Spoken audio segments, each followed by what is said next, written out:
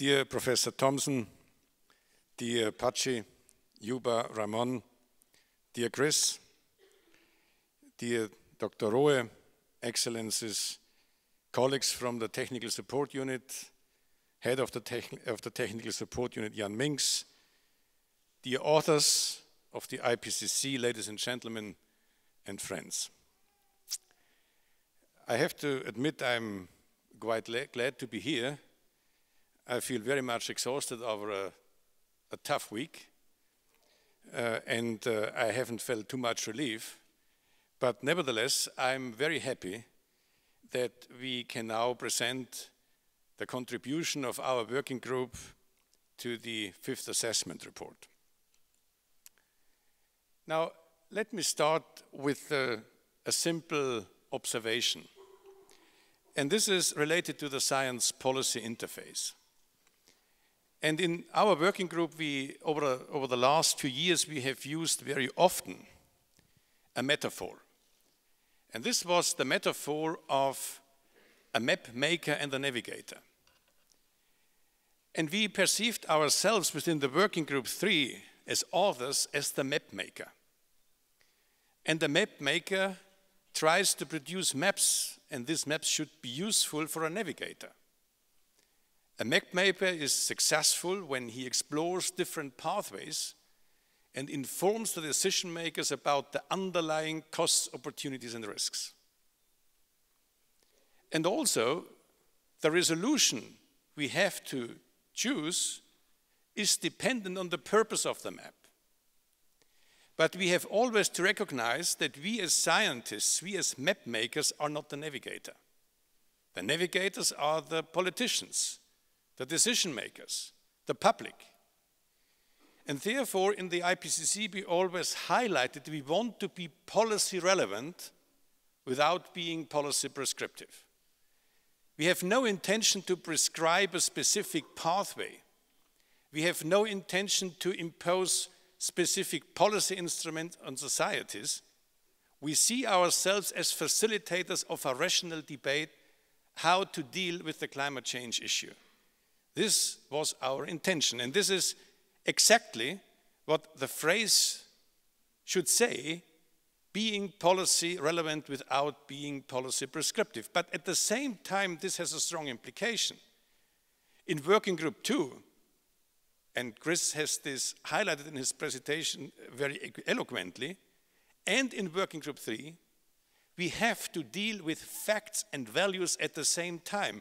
We have to recognize that the distinction between facts and values has already collapsed. We have to find a reasonable way how to deal with values and facts at the same time. How can we do this? The only way is we have to think in alternatives. And we have to provide the alternatives to the societies. And hopefully this kind of map making might facilitate not only a reasonable debate about the underlying facts, but also a reasonable way how to discuss with values, about values. I deeply believe that there is a rational way to talk about values and value systems. Now, along these lines, you can see that we have basically 3 components in our report. The first and the most important component are the chapters. And here within the chapters, the scientists have the full control. No government, no politician has the right to impose something on their authors. And then we have the technical summary. The technical summary is a joint exercise between the scientists, and it has the component available which the scientists want to communicate to the society. And then we have a summary for policymakers. The summary for policymaker is not just the consensus between the scientists. The summary for policymakers is the consensus between the scientists and the governments. And this was the purpose of the last week. To come together with the governments, to discuss with them, sometimes to fight with them, about what is the consensus between science and politics. And this is the unique feature of IPCC. It is the only institution, at least I know, which is not an international panel on climate change, but an intergovernmental panel on climate change, which has the potential to create a buy-in ownership of the governments. And it has some educational parts. All the governments around the globe read this report. Otherwise, they couldn't attack us. And this is very important to understand. So at least in every country around the globe, there are a few experts who have read this report. I always thought I am the only one who has read the 2,300 pages. No, it's not true. Hundreds of people has read this report, and this makes me very proud. Now, let me continue. Now, what are the basic findings? And I apologize, we have a lot of complicated figures, but as you know, the IPCC has a remarkable reputation to produce complicated figures. But even if you are not interested in these complicated figures, don't worry, the main messages are always spelled out so that everybody have access to the most important insights. And this simple graph conveys a very simple message. Emissions are rising, rising, rising. And they are not only rising. We can see over the last decade we have the highest growth rate of emissions. Energy, supply and industry are responsible for 3/4 of the increase in emissions. And we are on a track with rising emissions. And this is very important to understand that despite of the financial crisis, despite of remarkable efforts around the globe to mitigate climate change and to reduce emissions, we are not on track. Now, the second figure here is also very important. So what you can see here is the cumulative emissions since between 1750 and 2010. And it is absolutely crucial that about half of the cumulative anthropogenic greenhouse gas emissions have occurred in the last 40 years. So when I was 12 years old, there was basically not a real climate problem. But now we have accumulated more than half of these emissions over the last 4 decades. And global CO2 emissions from fossil fuel combustions are known with a reasonable range of uncertainty. And we can also see that now the OECD countries have accumulated a lot of emissions, but now new players came in particular in Asia. Now it comes to my second point, to describing emissions. Now these are the regional patterns of greenhouse gas emissions. And they are shifting along with the changes in the world economy. But look at this picture. You can see here the low income, the lower mid-income, upper mid-income and high-income countries. And the low-income countries, emissions come basically from the agricultural sector. But then you can see in the upper middle-income countries, you see an increasing share of energy, transport and industry. And it's very interesting because in the past, what we can see here, there was basically no leapfrogging. The lower middle and upper middle income countries have replicated the development of the high income countries. There was no leapfrogging in the past. There is structural change in the world economy, fundamental structural change, but at the same time, this structural change is based on fossil fuels, is based on an increase of energy supply, industry, and transport. Now we can have a look on the global emissions from another perspective, and I would like to ask you not to spend too much time to understand the left figures. I would like to draw your attention simply to the right-hand figure. In the right-hand figure, you can see that there is a lot of variation in emissions. In emissions in the low-income countries and in the high-income countries. The variations within the low-income countries is basically due to deforestation. The variation in the high-income countries depends partially on the policy choices. And this is partially good news because it allows us to understand that the variation within the high-income countries indicate that policy choices are possible and can be effective. Now the last slide on historic emissions. This slide shows a very important fact. And the important fact is that the import and export of emissions is basically reflects the pattern of international trade. What you can see here is that the high-income countries are the main importers of emissions, and the middle-income countries are the main exporters of the emissions. And this means we the high-income countries, import goods and capital from the upper middle-income countries, and at the same time we import emissions. And this figure clearly shows and indicates that it is not possible that one group of countries can solve the climate problem. We need a kind of an international cooperation. Now, at a global scale, what are the main drivers of emissions? The main drivers of emissions are quite simple. It's economic growth and population, while economic growth is the most important component for emission drivers. And economic growth has outpaced emission reductions from improvements in energy intensity. There was a lot of energy efficiency improvements around the globe, but this has been overcompensated basically and mainly by economic growth. But now it comes to a very worrying effect. And the worrying effect is that over the last decade we have seen an increasing carbon intensity due to the fact that in many parts of the world, including US, China and India, coal becomes incredibly competitive.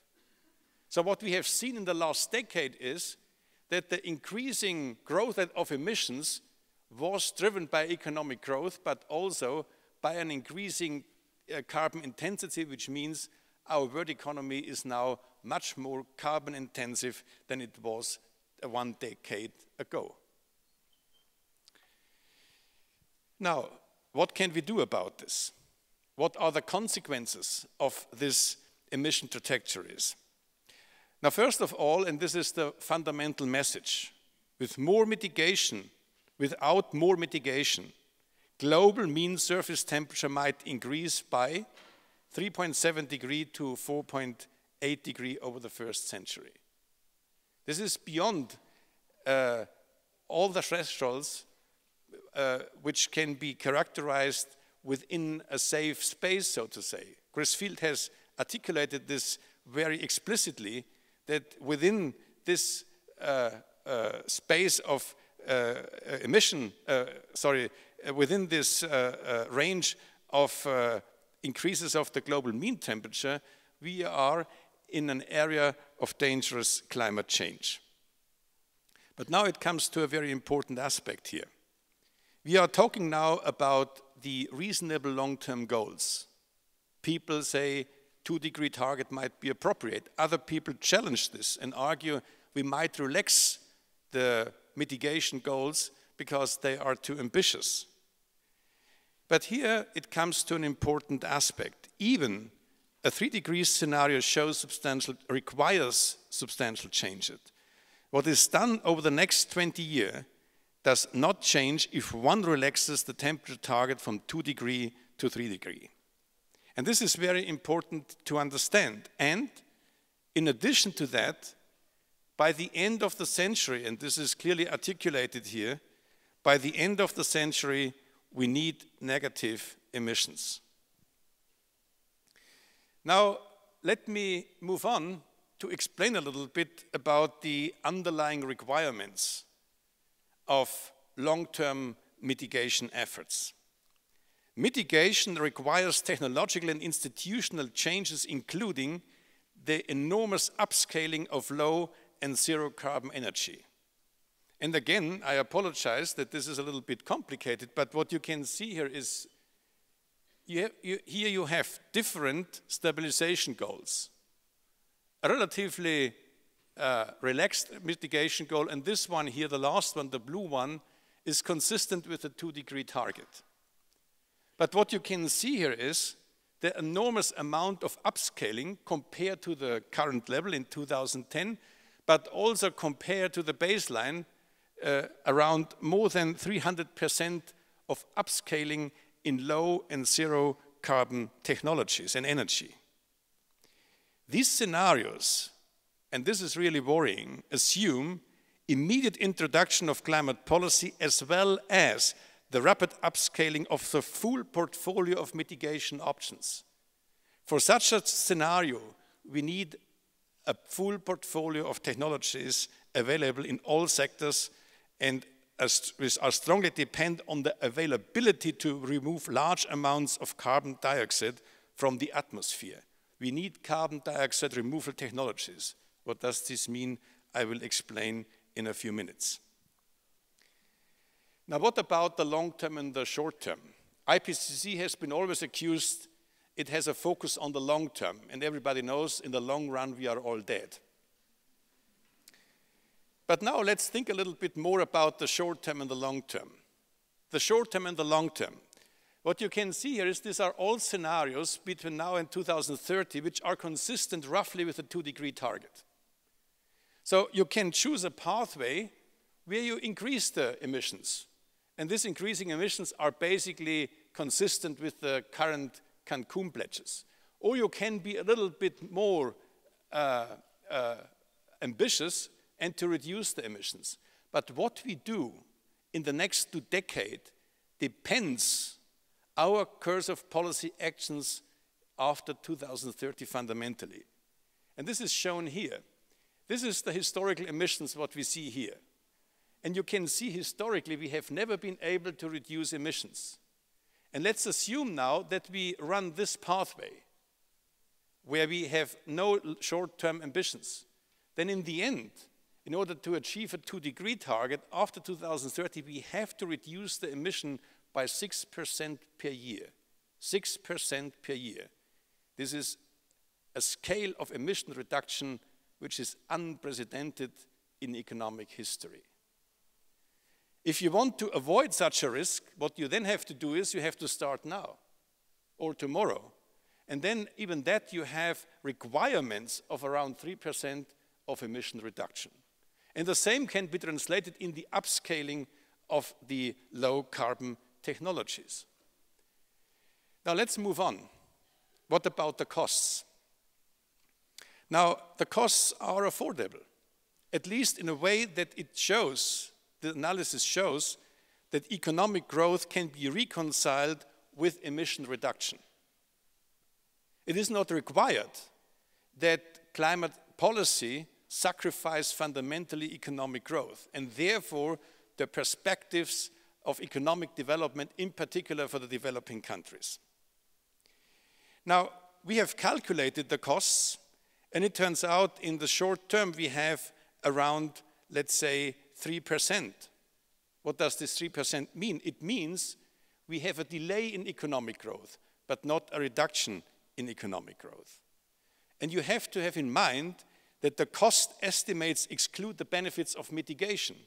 Chris Field has presented, so to say, the impacts of climate change. If we can avoid these impacts, then we have a benefit of our climate action. We have excluded this because we felt it would be inappropriate to come up with numbers because the uncertainties about the climate damages are quite high.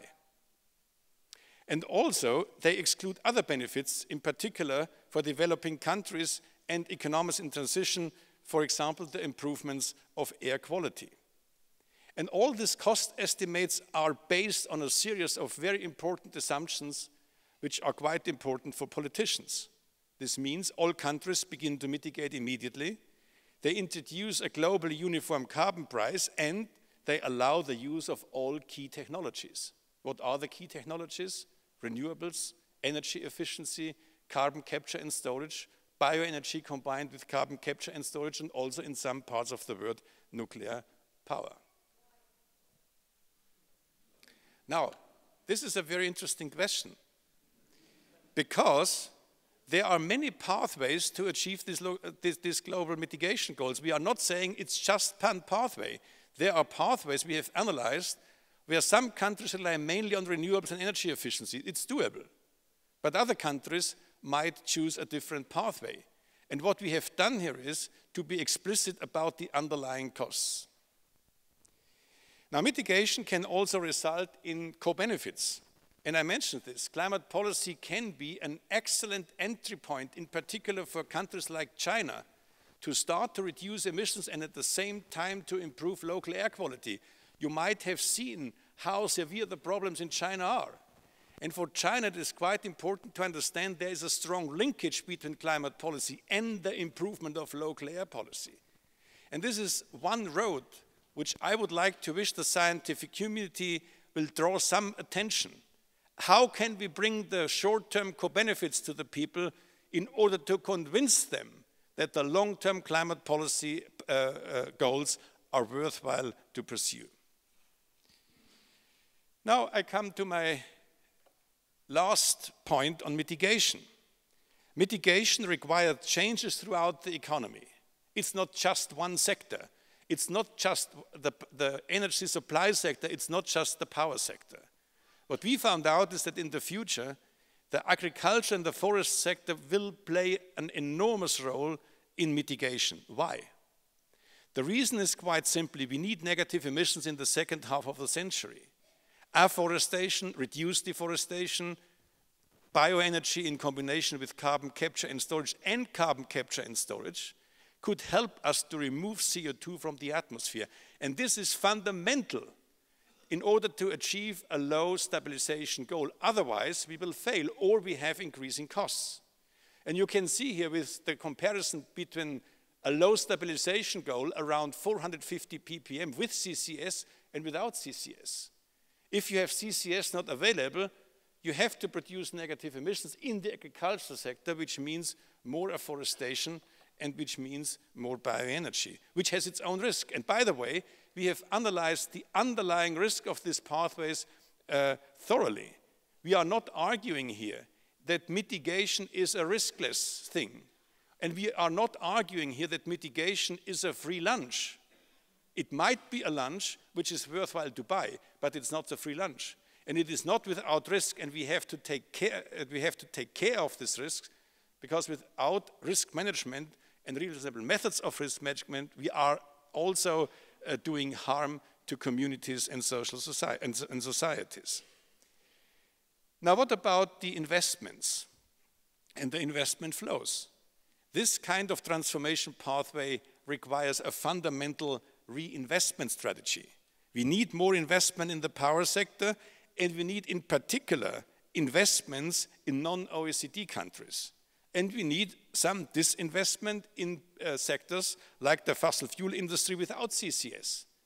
And we need investment in CCS because otherwise we couldn't achieve the low stabilization goals. And we need fundamental scale up of the investments in energy efficiency. Now, what about policies? In our chapters, we said a lot of useful things about policies. For example, that sector-specific policies have been applied, but we need a sector-wide application of policy instrument. And also quite interesting, we did some analysis on carbon taxes, emissions trading, and in particular it was interesting that all countries on planet Earth agreed in this report that the reduction of subsidies for greenhouse gas-related activities in various sectors can achieve emission reduction. This is, from my point of view, a real breakthrough. Another important aspect on policy is the climate problem involves global commons and needs international cooperation. Why? This is a very simple graph. It's not in the 4-5 report. It's in our report on our special report on renewables. And in this report, we show what we have underground in terms of gas, oil, and coal. And what would happen if we would deplete our oil, gas, and coal resources according to our economic interests without climate policy. It would lead to a situation where the global mean temperature increases by 4 degrees Celsius. In order to manage this resource depletion, we need international cooperation, international cooperation, which can pursued at any level of governance, which requires a new thinking about justice and fairness. And also, this is quite important, and here I would like to remind you, these are the key requirements. All countries cooperate and begin to mitigate immediately or soon. They introduce a global uniform carbon price and allow the use of all key technologies. Is this a kind of a utopia? It's not what we see now, but these are the underlying requirements. And it is worthwhile to communicate to the decision makers and to the policy makers that these requirements has to be fulfilled. Otherwise, we are not on track. We cannot achieve a 2-degree target. Now let me conclude. My personal conclusion of this report is it was a very exhaustive exercise. I am tired, but I am happy. It was an enormous challenge to bring together all these experts and authors. It was a real school of interdisciplinarity. It was exciting, and in the end, it was deeply satisfying. Now, I would like to offer you my personal conclusion of this report, and I do not intend to hijack the other authors. My conclusion is, it does not cost the world to save the planet, but it requires a huge effort, the right incentives, and a lot of goodwill. Thank you very much.